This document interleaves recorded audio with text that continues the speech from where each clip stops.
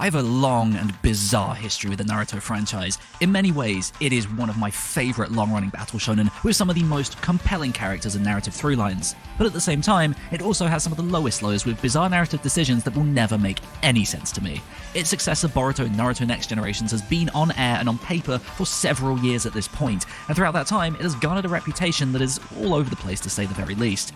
Rather than fall back on hyperbolic, this is amazing or this is terrible rhetoric, I want to take a deep dive, arc by arc, and look at what works, what doesn't, and whether it's even worth diving into in the first place. We have a lot to cover, and to be honest, I probably could have done with some shadow clones to help make this, but you know what shadow I do have? Rage Shadow Legends, who have kindly sponsored this video. You see what I did there? Okay, well, look, listen. If this is somehow your first time on the internet and you don't know what Rage Shadow Legends is, despite the million-plus people playing it every day, it is one of the most widely played turn-based RPGs around, combining the progression elements of classic dungeon crawlers with the class variety and gameplay options of an MMO. You collect champions with various skills that each have their own benefits and downsides depending on the enemies you're facing. To succeed, you need to take the sad pancake of a butt and level it up with fancy gear before taking other butts and building a team that best suits the scenario. Once you've assembled the mightiest team of waifu, you can challenge other players, take on bosses, play through the campaign, or take on daily challenges. You can play wherever you want to, whether you're alone or with friends, and it's on both PC and mobile. It's cross-play, so no matter where you are, you and your weeaboo army can play and your progress will carry over. These types of games are incredibly intimidating, particularly from the mobile platform, but Raid Shadow Legends is surprisingly easy to get into. It has a fully voiced tutorial to get you started on the basics, and if you're looking to get deep into the nuances of the gameplay, there are countless communities like Reddit, Discord, Twitch, or even just the endless guides posted on YouTube every single week to help you along the way. It is a whole bunch of fun, so head down to the description to grab the game and get yourself 100,000 silver coins and a big beefy boy Jotun, one of the epic champions in the game. And with that said, let's dive back into Boruto. For some context, I first got into the series in 2013 with the anime, and I think I must have watched up until the start of the Search for Tsunade arc, at which point I think because of university work I fell off of the series and wouldn't jump back in until 2016, where I ended up reading the manga from the start through to around mid-Pain arc, where I then fell off again due to a mix of burnout and not massively caring about the new direction the series was going in post Orochimaru. Then, at the end of 2019, I finally got through Shippuuden the anime, watched all the movies other than Boruto, and that leads us to where we are now. I've watched the Boruto anime and read the manga up to the most recent episode and chapter, and of course watched the movie and OVAs that came before.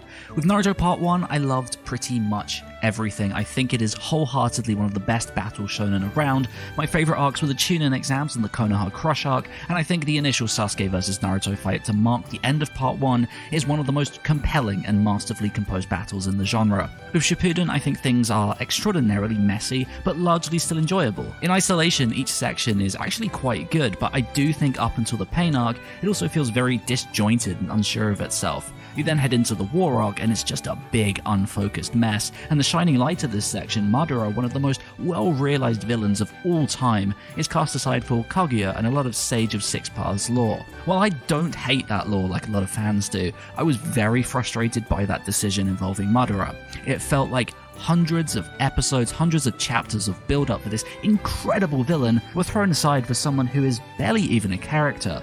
Of course, the final battle is fantastic and the ending is very sweet, but I was definitely ready for something fresh and excited for Boruto.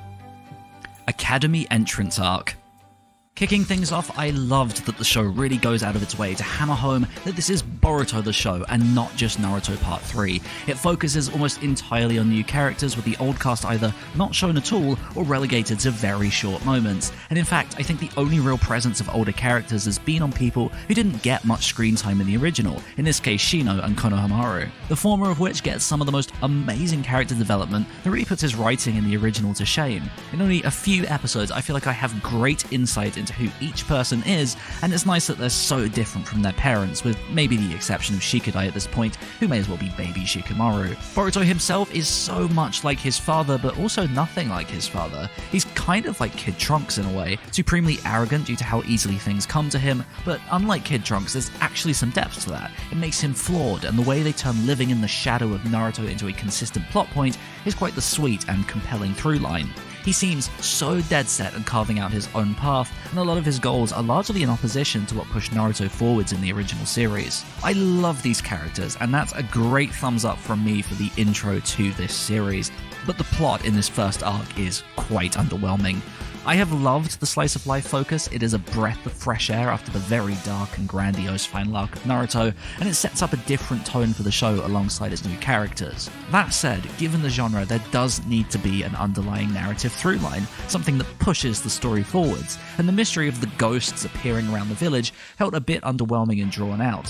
When the revelation comes around, it sort of feels like things went from 0 to 100 in about 3 seconds, and despite the rest of the series going, "This is not Naruto," this ending is very Naruto for a number of reasons. Firstly, it hinges heavily on Naruto remnants, the Hashirama Cell, the Foundation, Danzo, none of which feels all that relevant to any of the new central characters. It's appealing almost entirely to the audience and their memories, and I don't think that makes for a compelling or internally consistent story.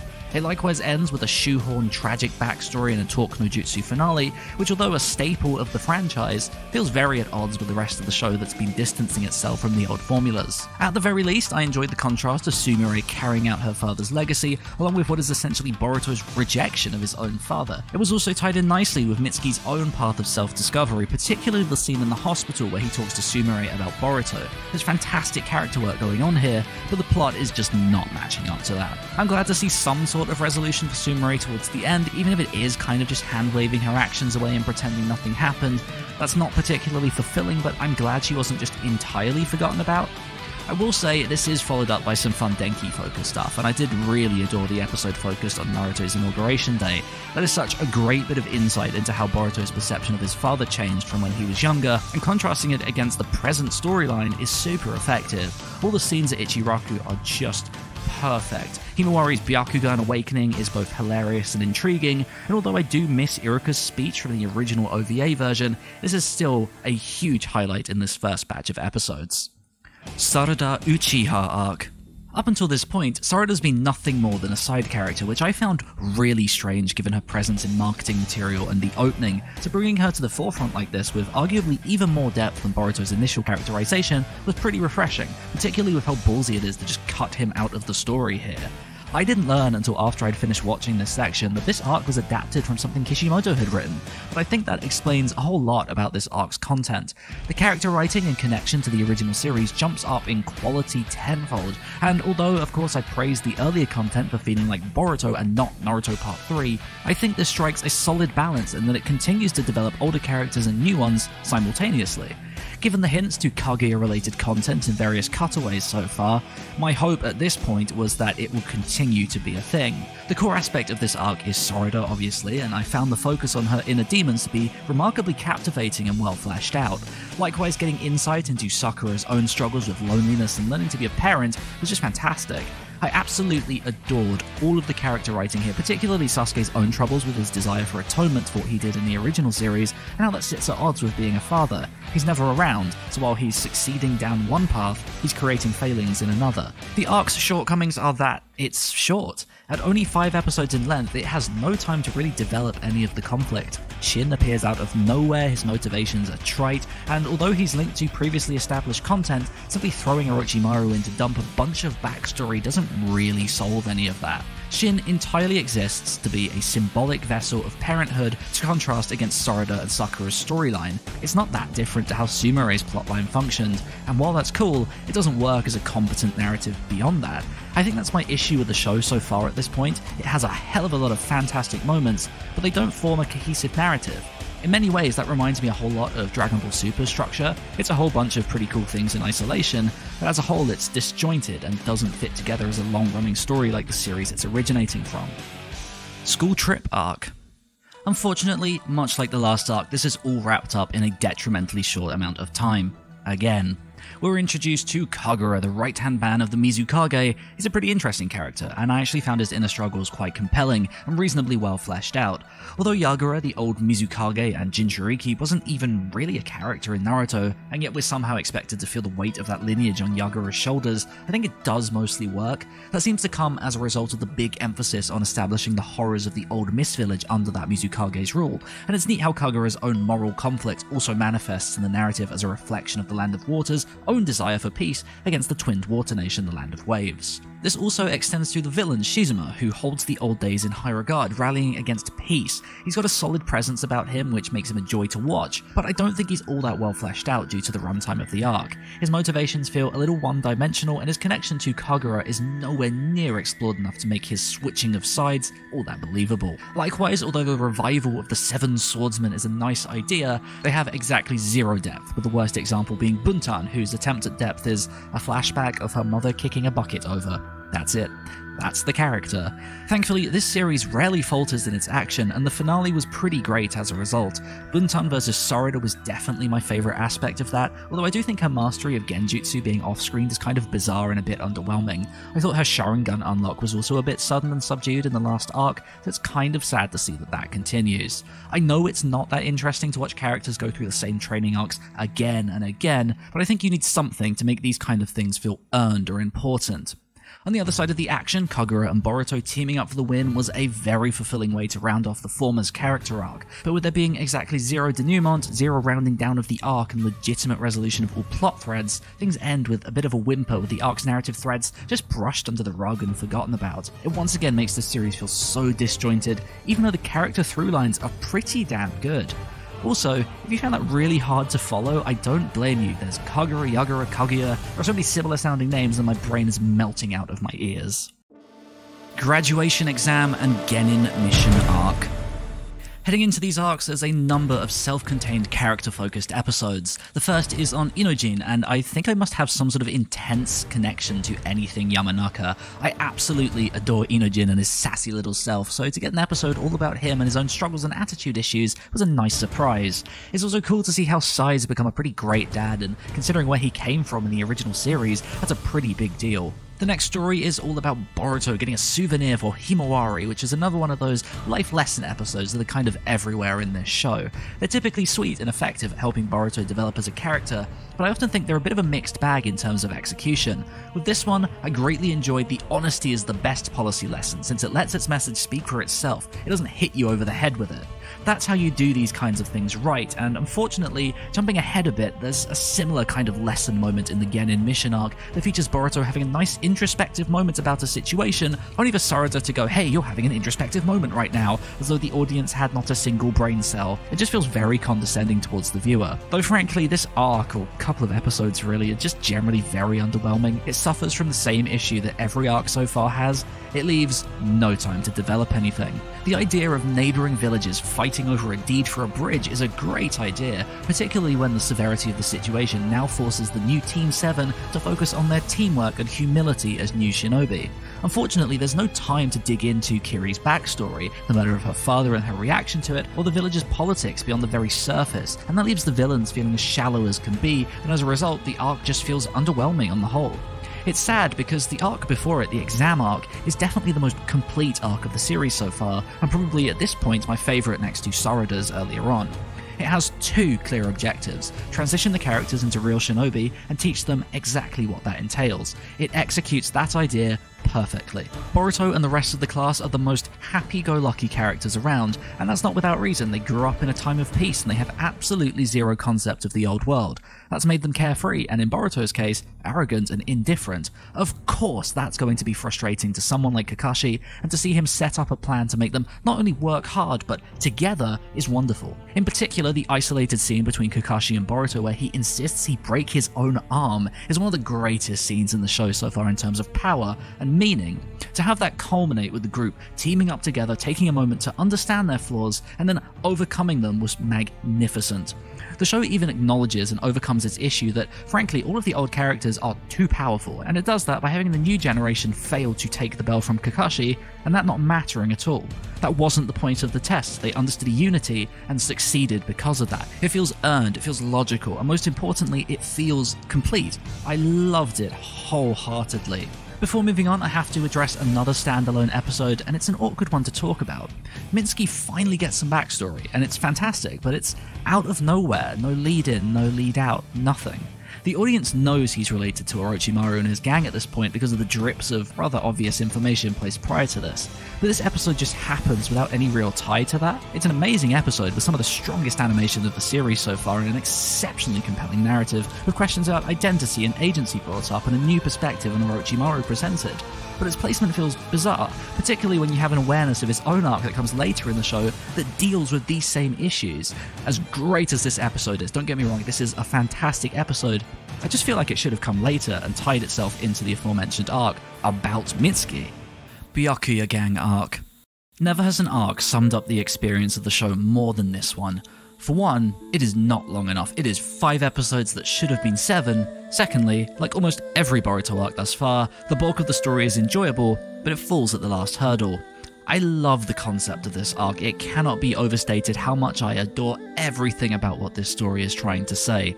The moral ambiguity of a Robin Hood type gang is such an amazing idea, particularly when you have one of those members befriend one of the main cast, breaking down the idea of your standard black and white good versus evil scenario. Ryogi is such a wonderfully realized character. His tragic backstory doesn't exist just for the feels value, it's there to help you understand his dedication to Gekko and the cause. Likewise, his conversations with Shikadai over the games of shogi go a long way in developing his own internal moral struggles. Most critically, his presence serves to develop Shikadai himself, who thus far has just felt like a carbon copy of Shikamaru. Finally, we get a sense of what makes him unique, what his own flaws and strengths are, and his mentality towards the situation. He actually feels like his own character here, and I'm so glad that that remains the case going forwards. Unfortunately, while the shogi metaphor coming to fruition in the lead up to the finale is really fulfilling, the ending itself is agonizingly stupid. It is by far the most frustrated I have ever been with this show. It was immediately obvious from the very first time we saw Ryogi's backstory that Gekko was somehow related to his father's murder, but I held out hope that there were more layers to it so it wouldn't undo the moral conundrum this arc has hinged on so far. Of course, turns out Ryogi was under a genjutsu all this time and Gekko had murdered his parents before his very eyes. By itself, that isn't a terrible twist. It helps Ryogi come to the understanding that being a pawn is not a positive and sets up Boruto, Shikadai and Ryogi to team up and take down Gekko. But of course, that isn't what happens. In what is one of the most mind-numbingly stupid turn of events, Naruto shows up out of nowhere to save the day and take down Gekko in an instant. He steals all of Ryogi and Shikadai's agency and kills the entire arc's purpose. This is all followed up by the series doing what it always does. Oh, the arc's over? You want some falling action and resolution? Nope, it's all over. Moving on now, next arc. Don't talk about this anymore, thank you. It drives me insane. Chunin Exams Arc.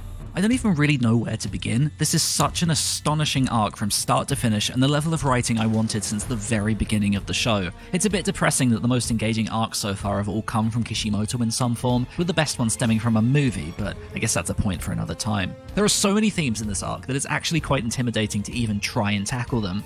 I suppose the first is about parenthood in the form of Naruto missing and messing up Boruto and Himawari's birthday and treating the former like a child. It's contrasted with Sasuke's approach and leads into the fantastic bond between him and Boruto in both their training segments and active role in the overall narrative. To see Naruto realize his failings as a father in the end was indescribably heartwarming. I mentioned it in the Sarada arc about Sakura, but it is so nice to see characters whose character arcs are for all intents and purposes done with, actually continuing to be developed. On the other side of that is Boruto, who has zero concept of the weight his father holds in his shoulders. In fact, he has zero idea about who his father really is as a person. Through both his time with Sasuke and his eventual heart-to-heart with his father, he finally gets an inkling of their similarities and ultimately gains the resolve he was lacking, one of the central themes of that earlier graduation arc. These dualities and thematic pairings are all over this arc, and probably most prevalent between Boruto and Momoshiki, and I suppose the Otsutsuki clan as a whole. Shortcuts to power is probably the most succinct way of putting it. Boruto, so desperate to gain his father's attention, takes up the scientific ninja tool and cheats his way to victory. He certainly gets his father's attention, but not even remotely in the way he wanted. That confrontation is such a tough watch. I don't think I've ever seen Naruto quite so mad and disappointed before, certainly not in quite the same manner at least. I think the issue with this shortcut to power theme isn't really the arc's fault, but more so the show's ordering of events. The behaviour exhibited by Boruto here feels like pre-Genin mission Boruto, the supremely arrogant, attention-seeking child who thinks about nothing but himself. He's back. The show had kind of already developed him past that, but the events here undermine that development a little bit. It does largely still work, but I don't think it's quite as natural as I suppose it probably did watching it in isolation in movie form. The other jarring aspect is the characterization of the scientist who created the tool. For the entire series up until this arc begins, he's been a goofy, extraordinarily charming and caring, sort of semi-father figure to Boruto, bigging him up and giving him gifts, and ultimately being a pretty positive influence on his life. Despite that, once this arc begins, he becomes this unhinged mad scientist type, and it's very jarring. Of course, there's a big reason for this. The first is that in the original movie, he's a mad scientist anyway, and then the manga came along and retroactively revealed that Ao had put him under a genjutsu. That's included here in a very short scene, but it's never actually addressed, theorized about, nothing. It's been 100 episodes since this arc and it still hasn't been addressed. It's probably one of the best examples of how structuring arcs is very important. Either way, it's a small issue that doesn't actually harm the arc. The shortcut to power theme is well realized overall. Ultimately, Momoshiki's reliance on it means nothing. He's defeated by true, hard-earned power in the most emotional father-son Rasengan that would give Goku and Gohan's father-son Kamehameha a run for its money. Episode 65 straight up broke me emotionally. I've seen it before in isolation, given I did a whole video on its animation ages ago before Tokyo TV took it down. Thank you. But to see it in full context just elevated it to new heights. I was cheering, I was crying, and everything in between. On the villain front, I think there are some interesting nuances here. Momoshiki as a whole does largely work as a villain, though I don't think he's a particularly well fleshed out character in isolation. Although the series does a good job of prepping the viewer for his arrival through Sasuke's investigation of remnant Kaguya shrines prior to this arc, his motivations and the story as a whole are tied entirely to the old Kaguya plotlines outlined at the end of the original series. Were this a full stop marking the end of this plotline, I'd have been pretty intensely bothered by that, but leaving a hook, pun intended, in the form of Urashiki was satisfying as hell, particularly in combination with the huge plot bombs dropped by Momoshiki about both the eye Tonari gave Boruto and the newfound mark in his palm, as we later come to know is called the Karma. For the first time in this show, nothing is brushed under the rug and forgotten about once an arc is over. All themes were bookended and everyone's agency felt intact. As a viewer, you get to move on with the following narrative beats in mind. What is that eye and what is this palm mark? What did Momoshiki's final words mean? Who controlled the scientist? What are Urashiki's plans? How will Boruto behave after this experience and what will his interactions with his father be like? How will the Shinki plotline develop in the future? What's going on with Tonari on the moon? There's so much to build a narrative off of, and while we'll soon find out that a lot of that doesn't actually deliver, leaving these kind of hooks is precisely the kind of thing that thrusts the narrative forwards for an audience. That was easily the most competent thing in the show so far and felt right in line with the heights of Shippuuden. A quick word on the movie version before moving on. Personally, I find it quite underwhelming in comparison to the TV version. All the key components are more or less still there, of course, but they don't hit nearly as hard as the TV version for me, since essentially every theme just feels severely underdeveloped in comparison, particularly Momoshiki. I think the only aspect I preferred was Boruto getting excited by his dad's praise and wriggling around on his bed. Other than that, it kinda just feels like the TV version with the development cut out to get to the action faster, and don't even get me started on that original Momoshiki design. Chocho arc. I don't want to dwell on this. I don't think anyone genuinely loves this. The first episode is kind of cute, but 3 episodes of this stuff is far too much. The best thing I can say for me is that I greatly enjoyed the way Orochimaru's gender was treated and the weirdly body-positive message for Chocho, which is quite rich coming from a show that bullies her all the time for her weight. But yeah, I think the less said about the main actress subplot with Psycho Mantis, the better. Before we get into the next arc, we do thankfully have a great Metal Lee episode. It's another solid life lesson episode, this time about anxiety. You cannot beat it through lucky charms and avoidance patterns, you have to consciously catch yourself and face it head on. It won't magically fix it, but it definitely helps. Boruto really out here being strangely progressive, so I guess go Boruto? Mitsuki's disappearance arc. Finally, a long arc where almost everything is allowed breathing room and development time. This is very much a classic sci-fi story dressed up in Naruto clothing. The idea of artificial beings questioning what it means to be human and whether their will is truly their own or a fabrication like their existence is as old as time itself. The arc doesn't offer anything particularly new in this area, but it takes that basic concept and elevates it well. Mitsuki's unwavering obsession with Boruto has been such a recurring point in the show so far that I was wondering whether that was just his character or if there was more to it. I'm glad the latter was the case, and I think creating that contrast between a baby bird associating its first interaction with a parent was a very neat way of not only establishing the mental dominoes falling in Mitsuki's mind, but also explaining that concept to younger audiences. While this arc is largely disconnected from the previous one beyond the White Zetsu link in its finale, the character growth established last arc is plain to see. Boruto has never felt more like Naruto than in this arc, and yet he's still distinctly his own character. There's this sense of understanding his father's own relationship with Sasuke, particularly in the scene where he delivers one hell of a momentous speech to Orochimaru. He will not give up on his friends, and he entirely rejects the notion that Mitsuki is a replaceable construct, one of the key themes of this arc. Following these initial establishing themes, the show takes a pretty interesting turn by leaning very heavily into Japanese mythology with the Snake Sage and the ensuing trials. After Shippuuden pulled away from that, focusing more on politics and grand battles, it is pretty refreshing to see those elements back. While I greatly enjoyed the interactions with Garuga and the summoning contract sections that play a larger part later in the arc, I think the actual trials themselves are pretty underwhelming and by the numbers. There's very little thought needed to overcome them, and their purpose is immediately obvious from the get-go. That's not all that satisfying to watch when you know immediately where things are going, so it just ends up feeling like a drawn-out detour. On the flip side, this first act spends a lot of time introducing the characters that Mitsuki's with, and who ultimately serve as the major antagonists of this arc. I don't think I could have asked for much more here. This is everything I've been wanting since the show began. Each and every character here has their own distinct personality, motivations, and perspectives on who they are. Of course, the major focus is on Sekie and his friendship with Mitsuki, which ultimately ends up being one of the strongest parts of this arc by a landslide. The scene where they discuss death, crying, and other various aspects of humanity is some of the best TV the series has offered so far. Over in the Hidden Stone, Kurotachi is captured, and for some reason that bothered me the most out of anything within this first act.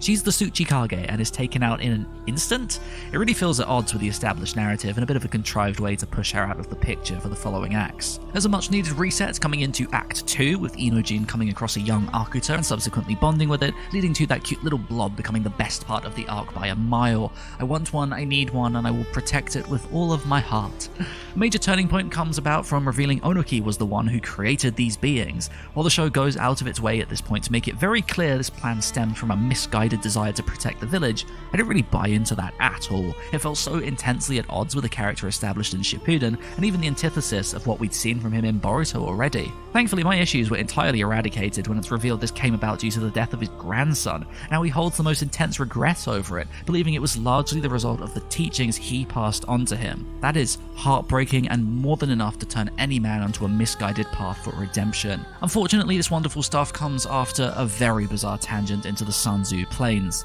The setup here is fascinating. Find your Heartstone in order to leave. The assumption I had, and what the show seemed to be trying to tell me from the get-go, was that this was going to be a dual learning moment for both Boruto and Onoki. The master-pupil dynamic is so strong in this section, it is entirely cast aside by the appearance of Seki, who, although relevant later, feels bizarrely misplaced here, taking away everyone's agency. The Heartstone becomes a relevant aspect again in the arc's finale, but ultimately all it does is make this lengthy tangent feel spectacularly contrived and unnecessary. Heading into Act 3, the narrative takes a surprising backseat, instead replaced by lengthy periods of action of varying quality. Of course, following the sci-fi formula it's borrowing from so heavily, Onoki, upon realizing his mistakes, is overthrown by his own creations, pushing Ku into the main antagonist role. At this point, I had all but forgotten this was supposed to be a Mitsuki arc, and I think the show also forgot, and that's ultimately the biggest issue I have with this thing as a whole. While all of these fabrications have these intensely introspective moments about what it means to have a heart and a will, Mitsuki's just there. He doesn't really have any defining moments of his own. And while I think the point is that as an audience we're supposed to take what these other characters are saying and apply them to Mitsuki, the story is simultaneously showing us that Mitsuki is far beyond this stage of development. He's not like the other fabrications, and that's why people like Sekie ask him about these humanistic elements that they don't understand yet. That would be fine if the mystery of this arc was about Mitsuki realizing that he is in fact a person with a will and not programmed. But we already knew that. The arc tells us that repeatedly. That's why the other fabrications look up to him, and he even seems to know that himself. And yet all the ending really does is make Mitsuki realize that again, and in the most unfulfilling way imaginable. I think the emphasis of the arc ended up being entirely on Onoki, and as a result, his sacrifice ends up being the most moving part of the arc next to Akun's death, when it really should have been on Mitsuki somehow. I think the fallout and funeral were pretty undeveloped, sadly, and combined with the Genin removal fake-out, it leaves the ending feel kind of underwhelming and rushed. The show's finally got the balls to make significant, long-lasting decisions to the world, but at the same time it still isn't quite committing to it. Yet despite the resolution feeling rushed, I was quite ready for the arc to end. The episode count to me was right, but the distribution of episodes was wrong for its final act. Too many episodes on action, not enough on resolution. Overall, I do think this was definitely the second best arc of the show, just through virtue of its length allowing for development, but it is a little frustrating to have the show improve in areas I wanted it to improve in, only to slack in areas it was doing so well with prior. Parent and Child Day arc. I'm not sure this really counts as an arc because it's so short and not really telling an overarching story, but it contains some of my favourite episodes in the series so far.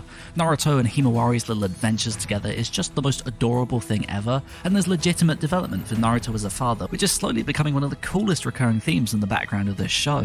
The later episode with Sarada and Sasuke functions similarly, and I don't think I've ever laughed as hard as I did hearing Sasuke call Sarada a peanut. In spite of how hilarious this batch of episodes is, they are fundamentally character-driven and so touching. Even the recurring Shino gag says so much about that character. I wholeheartedly love this stuff and could probably watch 50 episodes worth of these old shinobi being dopey parents. Jugo arc. I wish I had some sort of intelligent criticism to bust out here, but this arc is legitimately so irredeemably horrible that I can't even begin to put it into words. There is nothing here. Nothing. No possible analysis will ever do justice in explaining why this arc is as terrible as it is. 90% of the story is spent repeating the same plot points of "oh no, the birds," and "oh no, Jugo is transforming, what do we do?" And it just culminates in a shockingly poor villain twist that largely had nothing to do with anything the arc was trying to say in the first place. I cared more about a goose finally learning to fly than literally any other aspect of this arc. Not even Dio's voice actor could save it. And what's somehow more frustrating is that this arc is really well animated. It is so upsetting to watch the visuals pop off here for the most painful content. If I were watching this weekly, I would have dropped this show and never come back. What the actual was going through the minds when they put this together.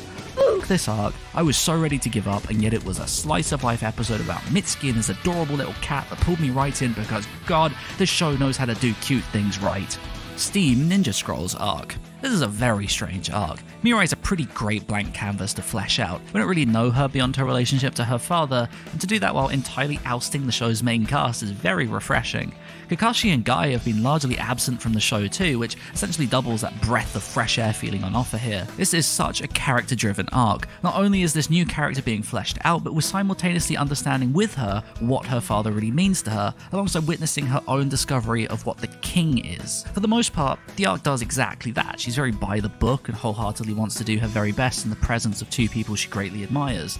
Their interactions are a whole bunch of fun, and there are sweet moments where Kakashi likens aspects of her attitude to Asuma. You've also got more isolated episodes like the opening feud, the ghosts, the cat vs dog festival, and those are all absolutely wonderful, and I wish the whole arc consisted of them. Unfortunately, in its efforts to try and conjure up a proper narrative beyond these character moments, it kind of undoes a lot of goodwill I was giving it. There's this tiny drop of plot about girls going missing which miraculously leads them to a Hidan wannabe, and it's just the most contrived way of creating parallels between father and daughter. There's no build-up, there's no development, and it neatly wraps things up within the space of a single episode. In her infinite wisdom, she somehow comes to realize what the king is. Oh, it's the future. Mirai means future in Japanese, and I'm called Mirai. Wow, I really felt like you earned that. That's it. That's the arc. It's then followed by a recap episode where anything remotely exciting is off-screens, and I guess Shigadai is now a tune-in. Okay then. Great, thanks. Konohamaru's love arc. If it wasn't obvious up to this point, I have zero idea what the consensus is on any of these arcs, and I'm kind of glad because it meant I could approach everything with zero preconceptions. That said, just because I know anime fans and I kind of know the Naruto fanbase, I can make educated guesses about what will and won't be liked, and in this case I sort of get the feeling this arc might not be popular in the larger community. I actually really liked it though. It reminds me of the type of thing you'd find in a side quest in The Witcher 3. There's a curse or a monster, village politics, romance, and action.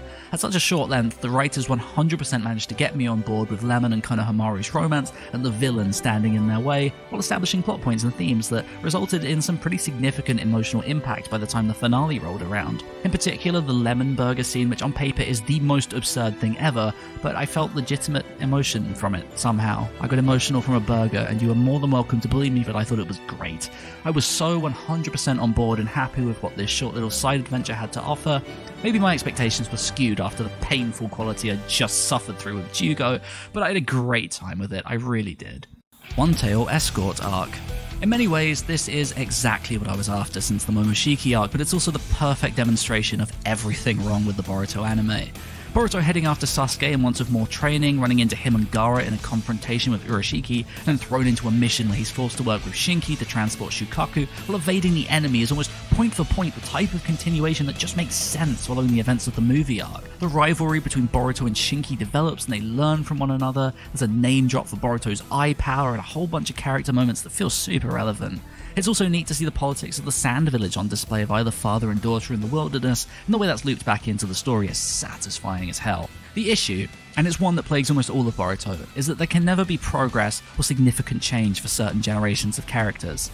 The format doesn't allow for it. Urashiki cannot kill Temari, Shikadai, or Kankuro. If they're alive in future content in the manga, the anime cannot change that, so these moments of drama where they're zapped of their chakra but not quite enough to kill them feel very contrived, particularly Kankuro's death fake-out that's kind of swept under the rug once the arc ends. Likewise, Boruto and Shinki obviously cannot die, but they also can't defeat Urashiki right now because 1, it's a bit too soon, and 2, they're just not powerful enough. Sasuke can't get involved or there's no room for the main characters in the story anymore, and as a result you end up with this awkward contrivance of him having no chakra left to actually do anything. Likewise, Urashiki has to simply be toying with and holding back against Boruto and Shinki to explain away the reason they're not obliterated in an instant. You can't just have them do nothing either, so you have these bizarre scenes where he's almost bested by simple sealing jutsu and clone fake-outs. That is of course until it's Sasuke's time to pop back up into the story to save the day, leaving Urashiki to zip away because it's not actually time to finish him yet for some reason. I still found myself enjoying this because it's a legitimate continuation of aspects laid out at the end of the movie arc. I love anything that feels like it's connected to previous stories, but it's just incredibly hard to ignore these obvious issues. The content itself is largely interesting, but it still feels hollow because nothing is allowed to progress. I love the dynamic between Shinki and Boruto, and once again I can't wait to see more of that.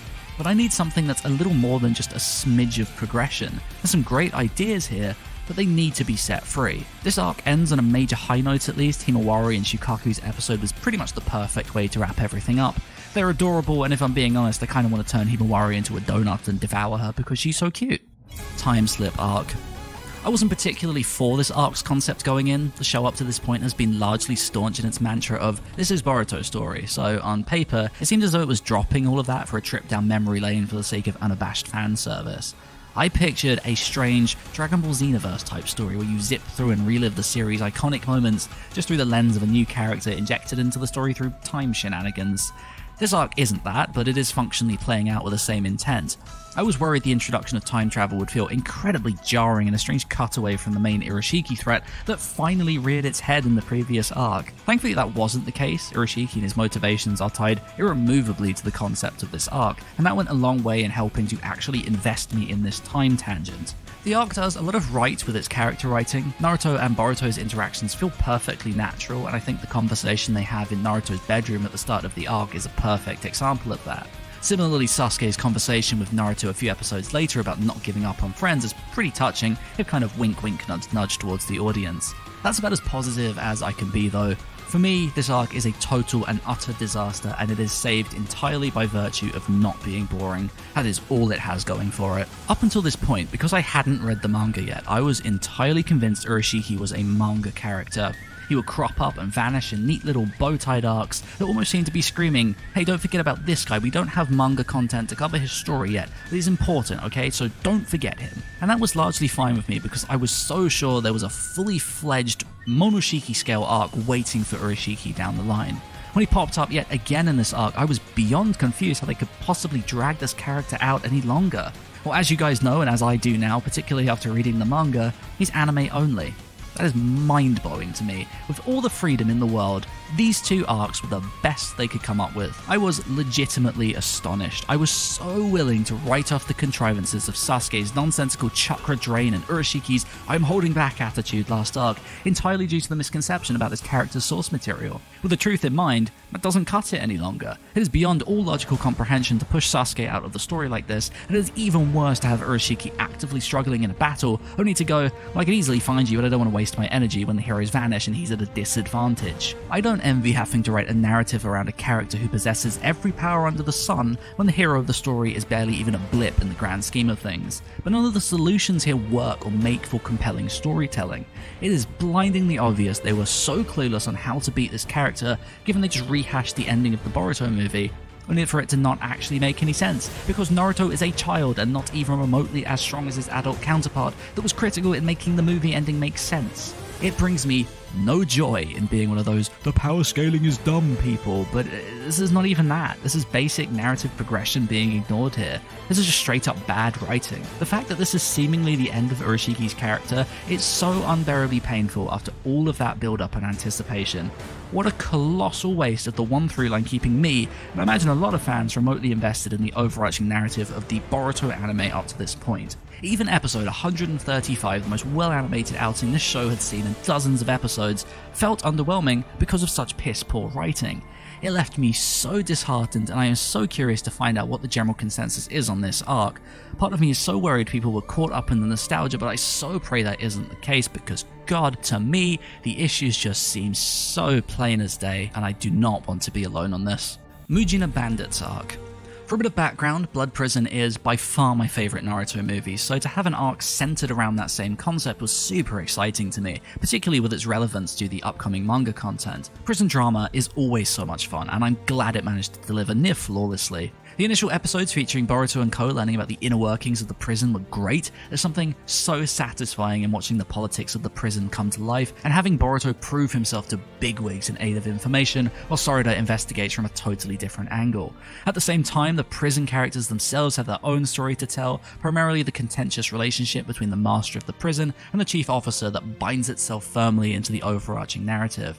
Every new character is exceptionally well written. Kokori's fear feels well realised and his backstory is compelling and sympathetic. Kamata's front versus his family-driven motivations are great and makes the position Benga puts him in later in the arc all the more effective. Likewise, the nuances of Kidama's story are incredible and easily my favourite aspect of the arc.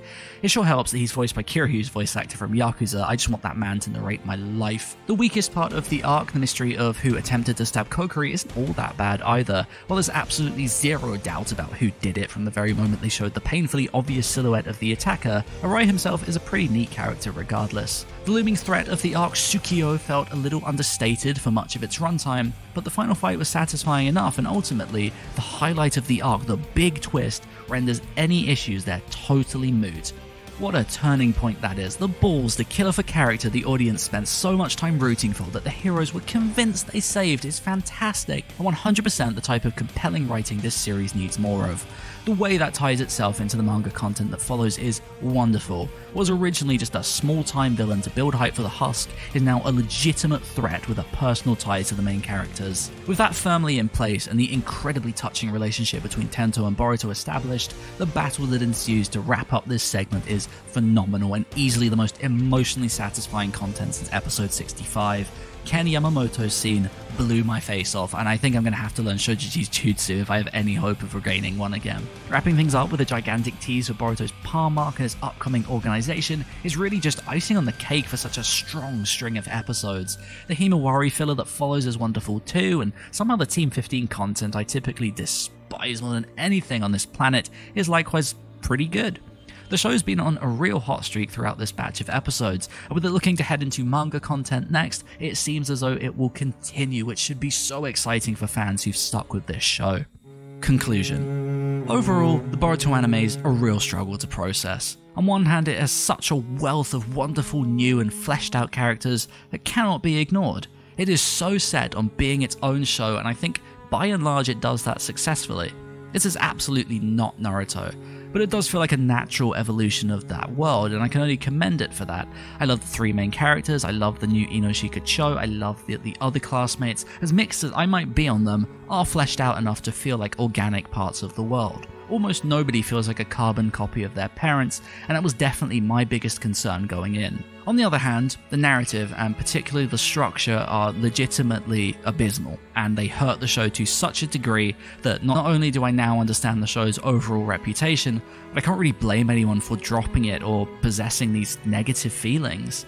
Almost nothing matters, and there's no progression, no stakes, no overarching narrative to tie any of this content together. It is a segmented mess full of incredible highs, but far too many dreadful lows. You could safely remove a good 75% of this show's content and lose nothing of worth. Almost no story arc offers plot points that have any real effect on the world. Almost everything is always tied up neatly in a bow and brushed under the rug before moving on. Anything with real potential, Orochimaru in particular, is squandered.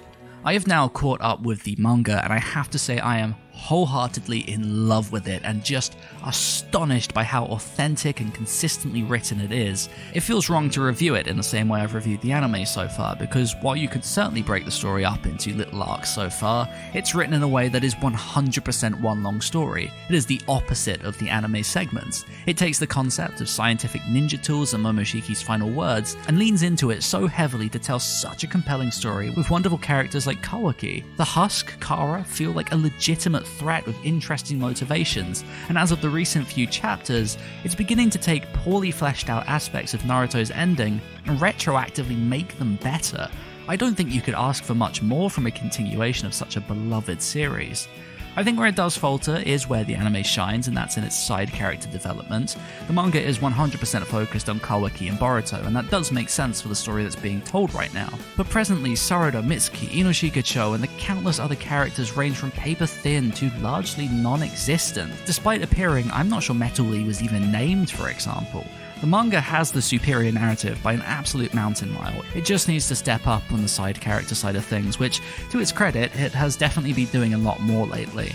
On the anime side of things, it needs to step up its overarching narrative, and similarly, it does seem to be doing that too. The prison arc being so great and leading into manga content was very fulfilling, and the fact we're now looking to adapt this wonderful Husk stuff should help a lot. If it stays that way, with its ability to tie plot points together, then I imagine I will probably stick with it. But if not, and we fall back into these lengthy sections of uninteresting, segmented side stories, I'm not convinced I'll stick with the show. Presently, the manga is where my priorities are, but I'm curious to see what the greater fandom thinks. Please do let me know in the comment section down below what your thoughts are on the anime and the manga. Maybe you disagree with me on something, or maybe I've missed something, or misunderstood something somewhere. By all means, please let me know, I'd love to hear. As always, be sure to rate the video if you liked it, subscribe if you're new, and I will see you next time.